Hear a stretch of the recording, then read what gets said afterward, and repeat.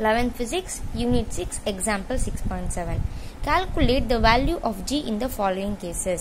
இந்த கொஸ்டின் என்ன சொல்றாங்கன்னா G உடைய வேல்யூ கால்குலேட் பண்ணுங்க. G னா என்னது? Acceleration due to கிராவிட்டியை find out பண்ணுங்க. அதுவும் எப்படி இந்த ரெண்டு particular cases A and B ல அந்த வேல்யூ ஆஃப் G என்னவா இருக்கும் அப்படின்னு கால்குலேட் பண்ணுங்க அப்படின்றாங்க. இந்த சம் எதை பேஸ் பண்ணிருக்கு? Variation in G. இந்த G உடைய value acceleration due to gravity வந்து ஹைட் ஆக h இன்க்ரீஸ் ஆக அதோடைய வேல்யூ மாறும். அந்த கான்செப்டை பேஸ் பண்ணி தான் வந்து இந்த சம் தந்திருக்காங்க. அதாவது இந்த மாதிரி ஒரு பர்டிகுலர் கேசஸ் தந்து அந்த பர்டிகுலர் கேசஸ் உடைய ஹைட்ஸ்ல இந்த G உடைய வேல்யூ எப்படி வேரி ஆகுது அதை கண்டுபிடிக்க தான் இந்த சம். அதை நீங்க அண்டர்ஸ்டாண்ட் பண்ணிக்க தான். சரி, நம்ம சம்குள்ள போலாம். கேஸ் ஏ என்னன்னா, if a mango of mass half kilogram falls from a tree from a height of 15 meter, what is the acceleration due to gravity when it begins to fall? So இங்கே என்ன கேஸ்னா, ஒரு mango இருக்கு, ஒரு ½ kilogram mango, அது வந்து ஒரு 15 metre height ட்ரீலேருந்து கீழே விழுது. ஸோ அது வந்து கரெக்டாக கீழே விழும்போது, அதாவது அந்த மரத்துலேருந்து பிஞ்சு இப்படி கீழே விழுற அந்த பிகினிங்கில் அந்த ஆக்ஸலரேஷன் டியூ டு கிராவிட்டி என்னவா இருக்கும், அதாவது இந்த 15 மீட்டர்ஸ் ஹைட்டில் என்னவா இருக்குங்கிறது அவங்க பிகின்ஸ் டு ஃபால் தந்திருக்காங்க. ஸோ இந்த வேரியேஷன் இன் G கண்டுபிடிக்கிறதுக்கு இதுதான் ஃபார்முலா. G உடைய G வந்து வேரியான அந்த வேல்யூ தான் நம்ம G dash அப்படின்னு சொல்கிறோம். So G dash is equal to G into 1 minus 2 h divided by RE. இந்த ஹெச்ங்கிறது ஹைட்டு, இந்த REங்கிறது radius of the earth. So நம்ம இதை வந்து வேல்யூவை சப்ஸ்டியூட் பண்ணி சம் கண்டுபிடிக்கலாம், ஈஸி தான். ஸோ G dash கண்டுபிடிக்க ஃபர்ஸ்ட் நமக்கு G வேணும். G என்னது? Acceleration due to கிராவிட்டியோட constant value. So that is 9.8. G உடைய வேல்யூ 9.8. நெக்ஸ்ட் 1 minus 2 into ஹெச்ங்கிறது இந்த கேஸ்ல உடைய ஹைட். ஸோ இங்கே என்ன? 15 மீட்டர்ஸ் ட்ரீலேருந்து ஃபால் ஆகுது. So 2 multiplied by 15 divided by radius of the earth. radius of the earthங்கிறது 6400 kilometre. So நம்மளுக்கு unit of length பார்த்தீங்கன்னா metre. So இந்த கிலோமீட்டர் நம்ம மீட்டர் கன்வெர்ட் பண்ணணும். 1 kilometre is equal to 1 kilometre is equal to 1000 metre.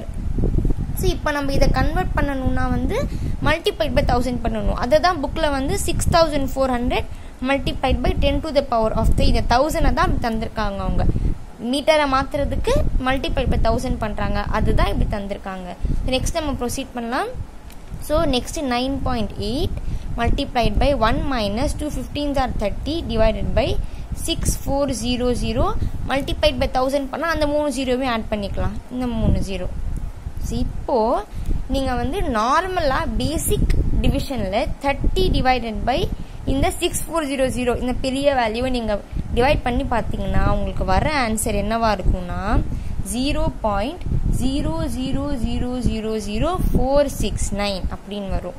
So இப்போ இந்த value நீங்கள் பார்த்தீங்கன்னா நம்ம பேசிக்கலி 0.00 வேல்யூ இருந்தாலே அது இஸ் ஈக்குவல் டு 0 அப்படின்னு கன்சிடர் பண்ணுவோம். ஸோ இது இத்தனை ஜீரோக்கு அப்புறமா வேல்யூ வருதுன்னா it is approximately equal to 0.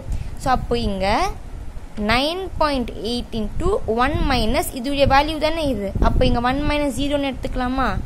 1 minus 0 என்ன? 1. அப்போ 9.8 multiplied by 1 9.8.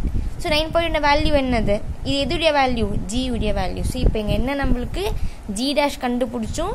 G dash is equal to G அப்படின்னு வந்துருச்சு.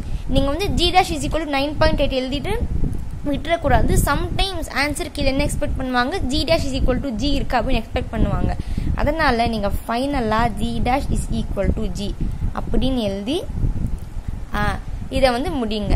நெக்ஸ்ட் இங்கே என்ன சொல்ல வராங்களா, இதுலேருந்து இப்போ நீங்கள் பார்த்தீங்கன்னா நம்ம ஒரு சர்ஃபேஸ் ஆஃப் தி எர்த் ஒரு 15 மீட்டர்ஸ் 10 மீட்டர்ஸ் 20 மீட்டர்ஸ் அந்த ஆல்டிடியூட்லலாம் பார்த்தீங்கன்னா G உடைய வேல்யூ வந்து வேரி ஆகாது, அவ்வளோ பெருசாக வேரி ஆகாது.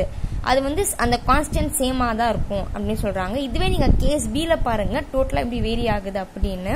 நீங்கள் கேஸ் பி என்னன்னா, consider a satellite orbiting the earth in circular orbit of radius 1600 kilometre above the surface of earth. So இங்கே வந்து சேட்டலைட்க்கு போயிட்டாங்க.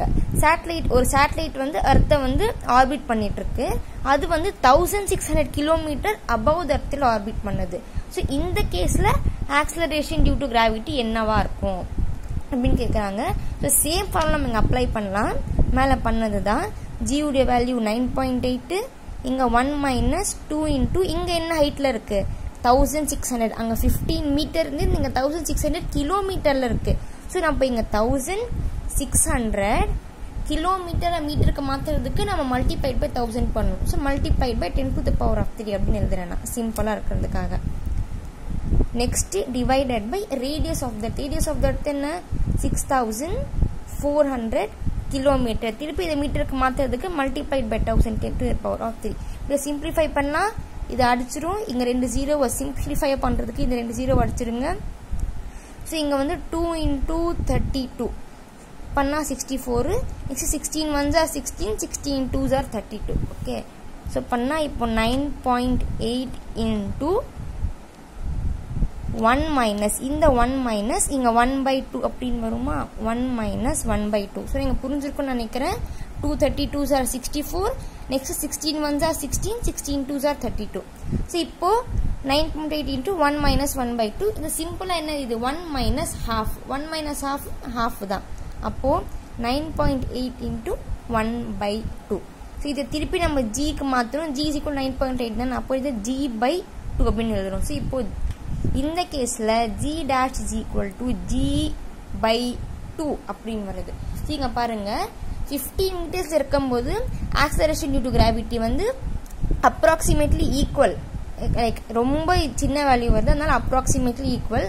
பட் இதுவே ஹைட் இன்க்ரீஸ் ஆக அதாவது 1600 கிலோமீட்டர் அந்த மாதிரி ஹைட்டில் போகும்போது ஆக்சலரேஷன் டியூ டு கிராவிட்டிங்கிறது டோட்டலாகவே ஹாஃபாக டிக்ரீஸ் ஆகிடுது. G dash is equal to g/2 ஆகிடுது.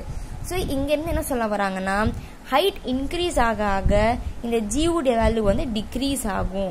இன்னொரு இது என்னன்னா, நெக்ஸ்ட் டாபிக்ல படிப்பீங்க, அது என்னன்னா டெப்த் இன்க்ரீஸ் ஆக ஆக கூட உங்களுக்கு ஜி வந்து டிக்ரீஸ் ஆகும். ஸோ ஹைட் இன்க்ரீஸ் ஆனாலும் சரி, டெப்த் இன்க்ரீஸ் ஆனாலும் சரி, ஜிங்கிறது டிக்ரீஸ் ஆகும்.